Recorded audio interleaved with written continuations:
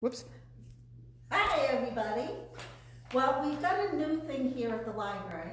Well, it's not actually new, but this is called 50 States, 50 Books. And what you do is you come into the library, you pick up one of these nice little things that Julie has made up. It has a map and instructions, and then there's the sheet with all of the states named.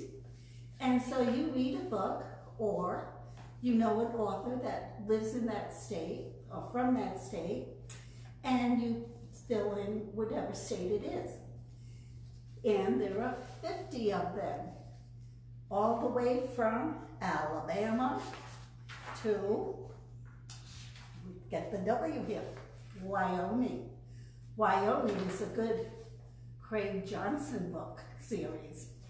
So that's all of the information that you need to start.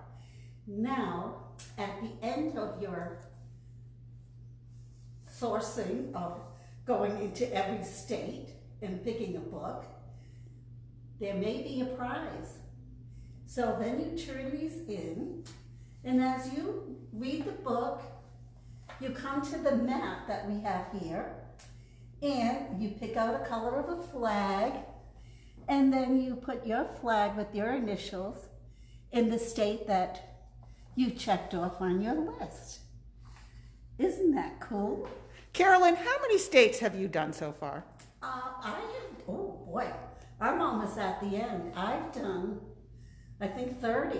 Wow.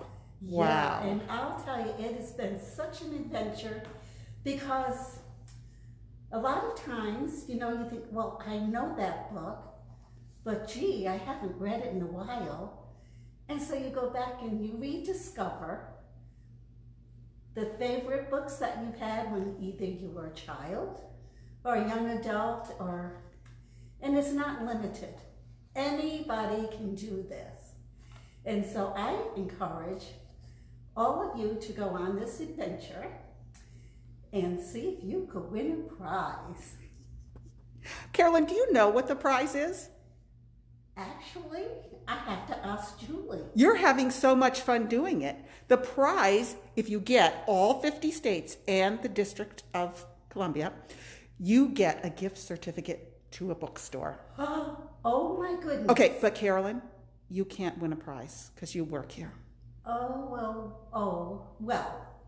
But you're having so much fun, it doesn't matter. It doesn't matter because I am having so much fun with this list and planting my flags, and I just encourage everybody to do this if they want to do that. No age limit. Excellent. Adults, kids, grandmas, everybody can do it and do it fun. Thank you, Carolyn. Thank you, Julie.